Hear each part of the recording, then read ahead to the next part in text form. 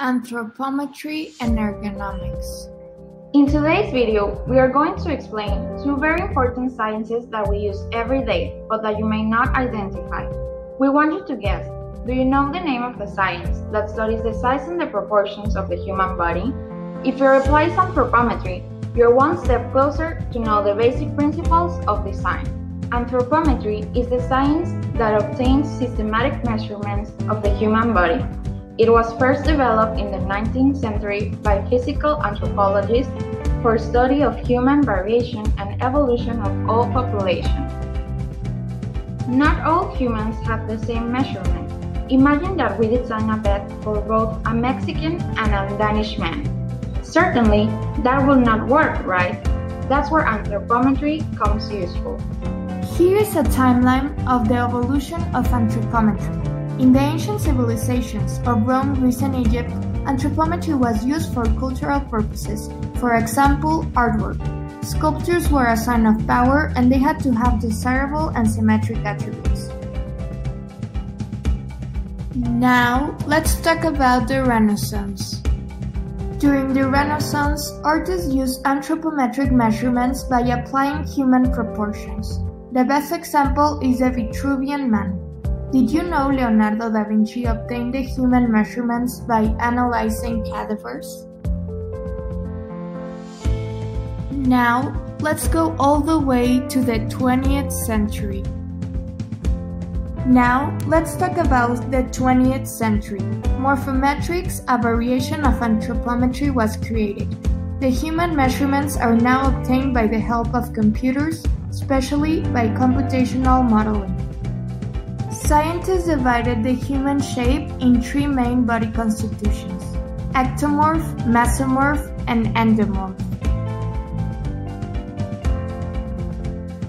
Did you know that if you extend your arms horizontally and you measure from one tip of your finger to the other, you get an equal measurement of your height? And if you multiply the measurement of your head by 7 or 8 times, you also get your height measurements. Other measurements you can get by using your own body are that your hand equals the length of your neck, and that the measurement of your foot is the same of your forearm. Now you know more about anthropometry, but do you know exactly for what it's used for? Well, a lot of professional areas use them, but we will focus on its use in industrial design and architecture. A good match between the design and the user improves efficiency, safety, health, and comfort.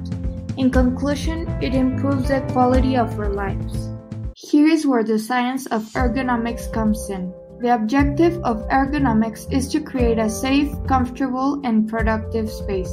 Did you know that a good ergonomic design improves productivity and attitudes?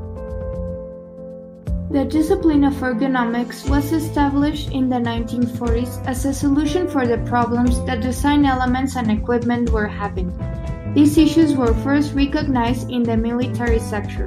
In 1949, the Ergonomics Research Society was established. But what exactly are ergonomics? We will give you an example. Luther considered the ergonomic design of office chairs often used for computer operation. The lower spine should be S rather than C-shaped for comfort, which means that the pelvis should be rotated forward. So how do anthropometry and ergonomics work together? For the purposes of ergonomic design, anthropometrics offers information about the average human build. For example, this gives chair makers data they can use to devise more comfortable seating. Ergonomics not only use anthropometry as data, they also use biomechanics, environmental physics, applied psychology, and social psychology. Now, we will give you some examples of day-to-day ergonomics so you can understand a little bit better. A chair must have a seat height of 16 to 21 inches and a seat depth of 2 to 4 inches to be considered ergonomic. Shelves should be located at eye height to avoid reaching problems. Opt for natural light because it improves mood, focus, and sleep. Your mattress should not be too hard nor too soft to have a good back support. Ergonomics can help you to identify which user characteristics you should take into account during your design process. This is important when you consider how much individuals vary in terms of body size, strength, mobility, sensory sensitivity, and mental ability. There are three main categories of ergonomics: physical ergonomics, psychological ergonomics, and organizational ergonomics. Physical ergonomics looks at how human anatomical, anthropometric, physiological, and biomechanical characteristics relate to physical activity. Psychological ergonomics studies mental processes, example, perception, cognition, memory, reasoning, and emotion, and how people interact with products, systems, and environments.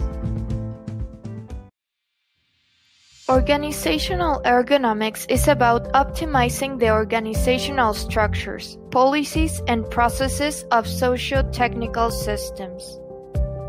The contemporary theories of corporality are bona fide spaces. These spaces are materially constructed and composed of volumes and delimited by real elements. They can be expressed in geometric terms of the normative architecture, building container, and are mainly related to vision and also related to anthropometry and ergonomics. Fiat Spaces. These are created by the movement trajectory of human movement in space. They are temporal, programmatic, and they change accordingly to human activity. The interstitium is the space between the user and the volumes that surround him. Interstices. These remain between the previous two. These spaces are the area in which human beings places their objects, marking their territories and expressing their identity. The interstices are related to human territoriality and individualization of space. Without anthropometry and ergonomics, we will not be able to have comfortable and functional spaces. Both of these sciences are key for ideal performance and productivity. As we mentioned previously, a space with a good design equals a happy life.